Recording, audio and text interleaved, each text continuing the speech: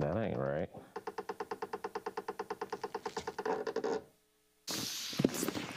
All right. What do we have here? We have HDMI auto tracking conference camera.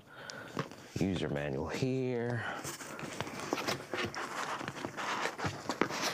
Foam here. Box number 1.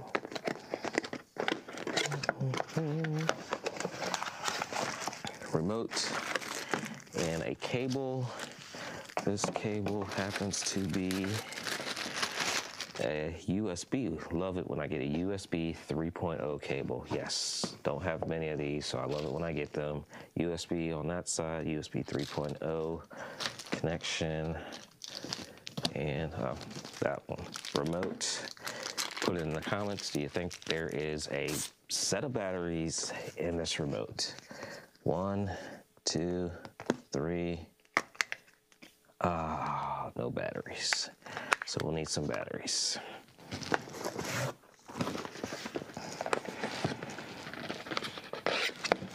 Okay, this is a little heavy, so what do we have in here? So screw mounts, power, and wall mounts.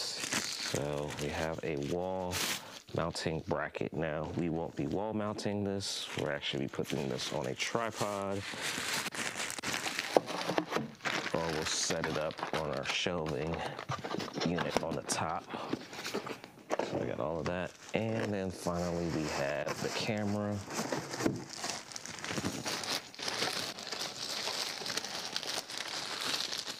Ooh, nice shiny black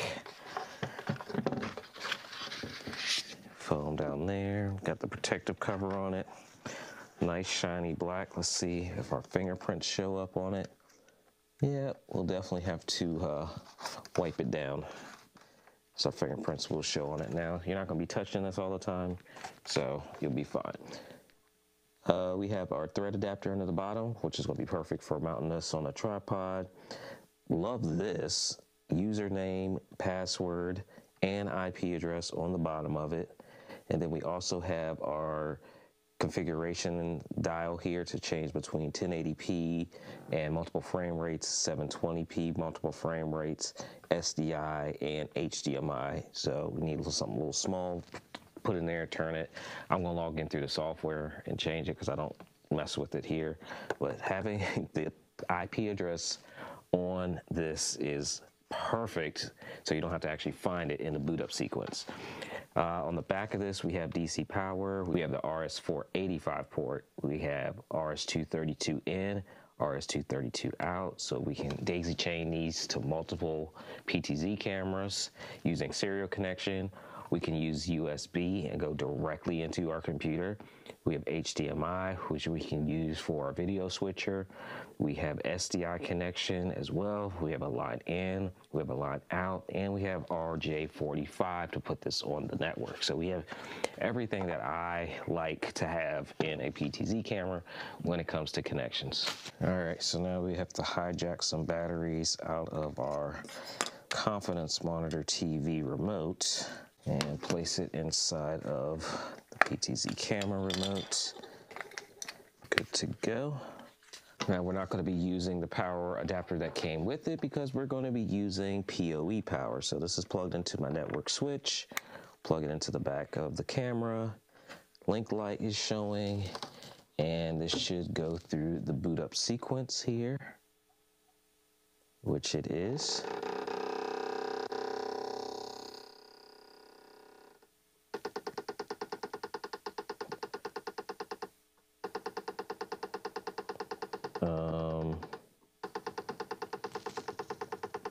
That ain't right.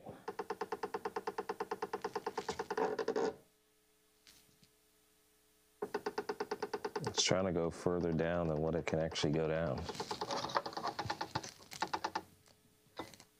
All right, let's try that again.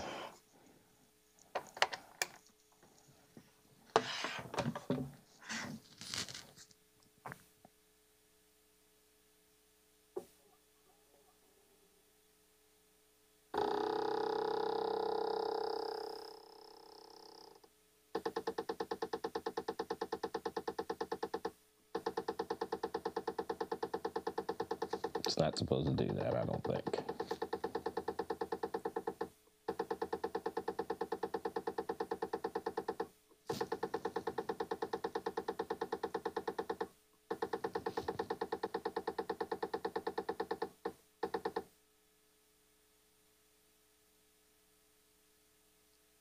Are you done? That boot up sequence was a little odd. All right, let's check our IP address again here. So we have our IP address here on the bottom. I need to get on the network of this camera, and then we will bring it into our production here. All right, we'll go into our network. We are currently on our Wi-Fi and on our main network. We are going to switch our network here.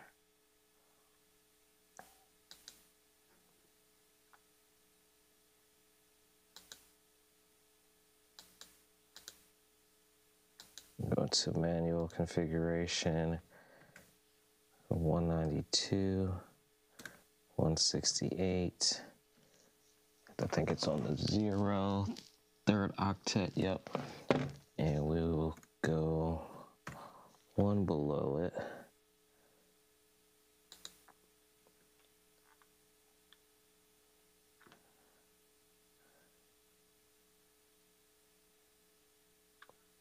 Okay. All right, so now we'll bring up a new browser.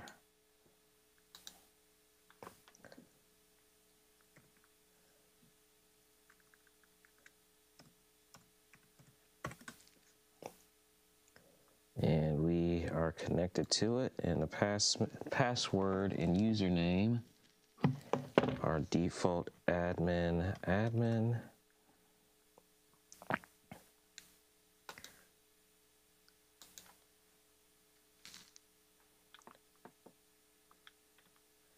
And let's take off the cover of the camera here. Hey, there we go. Getting focused there. All right. So let's change our IP address. So let's go into network settings. We want to, because it's going to be on our network, we can automatically do it. But because I also know that my naming schema for my network and my PTZs, I'm going to actually put in a dedicated IP address for this. Now, currently, I don't have a camera on .113. I actually recently sold that camera. So if you're interested in any of the gear that I use here and that I actually resell, or gear that I just review and then resell, there's going to be a link in the video description, and you can actually purchase my gear that I don't get the chance to use it all the time. So 113 is open, and we have our default gateway set up, and make sure we change this as well. We'll hit save. Our camera has to reboot, so we'll see if it does a funky reboot again. We'll make sure that this goes all the way through here, and then we'll get our laptop back on our correct network here, okay? So that is 5013. So let's get back our computer on our network. So go to details here, DHCP.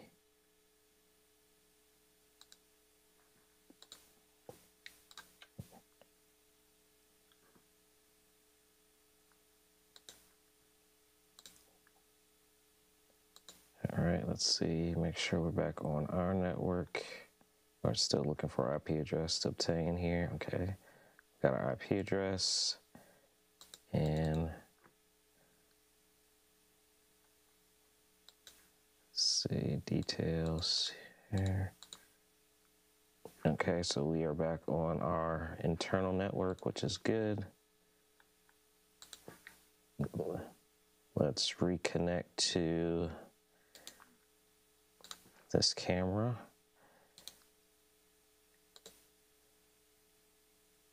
And we got it on our internal network, so that is good. So admin.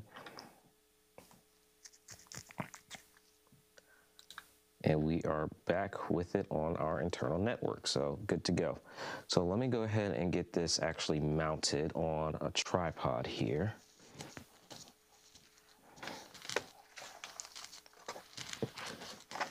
We're going to actually put it on this tripod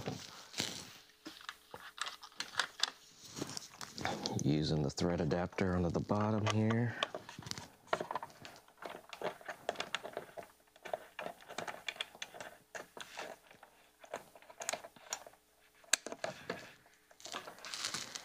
And good to go.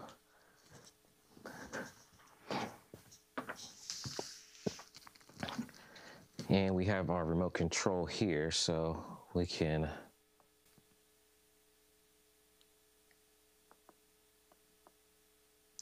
all right, so we're got a pretty good picture there.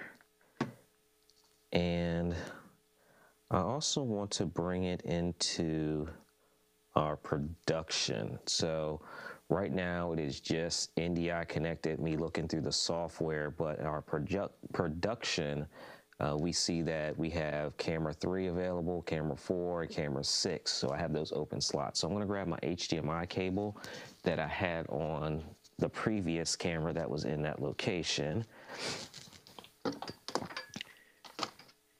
and plug it in, and we'll see that camera 3 will now show up in our multi-view. So now we have camera 3 in our multi-view, and we are looking good here. And then also on my SuperJoy controller, I believe I had this already programmed with the last camera because I'm using the exact same IP schema. We should just be able to zoom in and zoom out here with the joystick. So everything is already configured. This is one of the benefits of just using this joystick. And even just looking at the camera right now, I see my exposure is kind of high, so I can actually dial down the exposure here. Not that far. Let's see here. I'll try to dial this in real time here. So I'll dial it down a little bit so picture looks a little bit more succinct with the rest of them. Now again, because I'm constantly moving cameras around, I don't set all of the cameras to look the exact same picture-wise, but if I was in a stationary environment and this is a permanent solution, I just go through all my cameras from all the different manufacturers and just dial this in so all the pictures look the same, the quality looks the same. In a super perfect world, I would actually just own all of the same brand of PTZ cameras. That way it's so much easier to balance all the colors out correctly. Let's go through some of these menu settings here. Let's go back into our admin console. Let's start in our video settings here. And we see that we have our max resolution is at 1920 by 1080. We currently have our frame rates at the 30 frames per second, which is typically what I use here. Now, if you're going to be doing more fast motion, like action, 60 frames per second is what you'd want to change in the frame rate section there. Everything else is pretty default for what I'm looking for, how I'm going to use this video format. 1080p, that looks default for what I would need. Let's go into audio settings. Now, I don't use the audio on my PTZ cameras. I just run audio through an audio interface. IP address and network settings, we've already gone through and changed and adjusted all of this. And then maintenance, we can actually change the name of this to our HD Tenveo camera. Hit apply there and reboot it to save these changes. All right, after the reboot, we'll go ahead and log back in.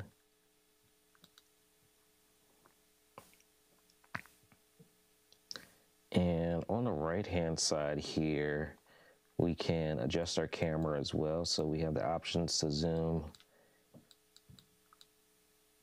So on the right-hand side here, we have the options to move our camera around left and right. We can zoom in, we can zoom out. What are these? Framings, maybe? We can change our tilt speed, pan speed, all that default sensitivity of it. Let's go into image. Okay, we can change our image brightness, contrast, saturation. So again, all those color aspects you'd want to get right, you can change it there. You can change our exposure values here as well. And I need to do a video on exposures so that you guys can see the differences in exposure settings.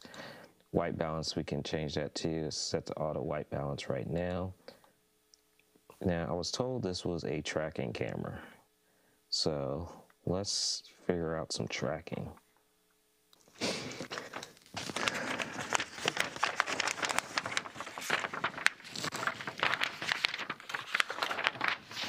So going through the web console, I don't see where I would set up the tracking or how that actually works. There's nothing that immediately jumps out at me or indicates to me that it's the tracking button or tracking icon in the camera. So let's take a look at the remote. Now on the remote, there's a big old AI button here, right smack dab in the remote. Now if I select AI on the remote, oh, it automatically turns on, the camera's moving and everything. So AI will allow me to move around just by hitting that on the remote. So it's nice big on the remote. But I would really like it to also be on the web console. So if I hit AI again, then the camera stops moving. If I hit AI, turn it back on, camera's moving. Can it find me under the desk? I guess it can. I can't hide. I can't hide from it. So let's go on the other side of the room here. Oh, I think I tricked it. So let's turn AI off. Let's get it back up here. Turn AI back on. And auto framing.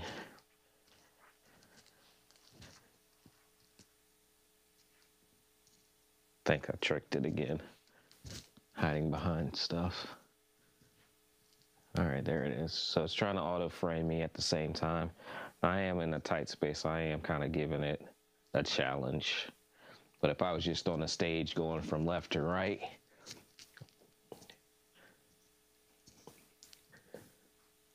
and it's doing its auto framing too. So let's see. So I tap this button here with the frame on just me.